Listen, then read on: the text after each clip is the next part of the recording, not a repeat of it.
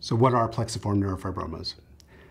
Plexiform neurofibromas are one of the most complex and difficult aspects of neurofibromatosis type 1. These are benign tumors that can develop anywhere in the peripheral nervous system from the spinal roots out to the periphery. They are basically hyperproliferative Schwann cells as well as infiltrating immune cells such as mast cells and fibroblasts. And these tumors usually extend along long lengths of nerves or coalesce around groups of nerves, such as the brachial plexus or the lumbosacral plexus. So where do plexiform neurofibromas develop?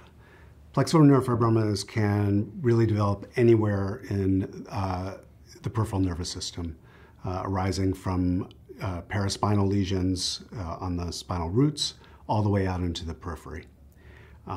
Their clinical manifestations are really dependent on where the tumor develops. So if they have a superficial component, there's often skin changes overlying the tumor, such as thickened skin or hyperpigmentation or increased hair growth. But tumors can also develop internally without any superficial manifestations and may be found only on the basis of feeling an underlying mass or based on clinical symptoms or based on imaging findings.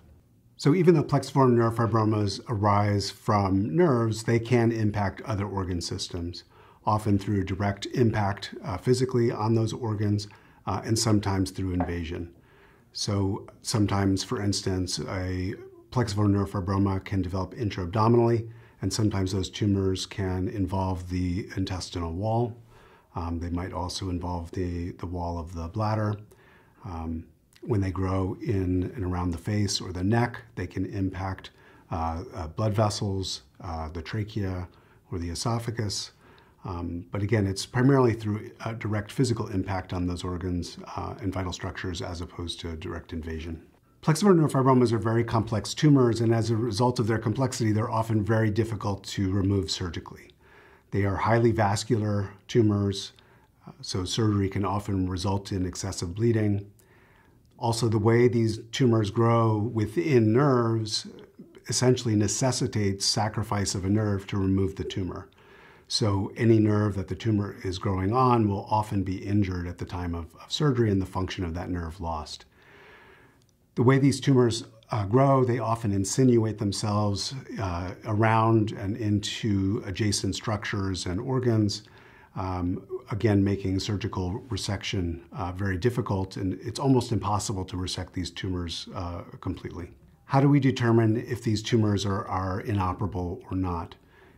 It's a difficult issue, and we're often weighing the risk of resection with the potential benefit to the patient.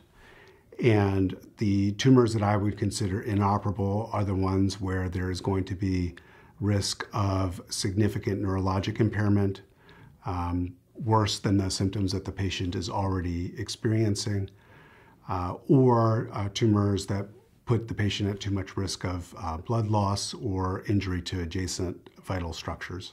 Our choices around surgery with the advent of new medical therapies is certainly changing.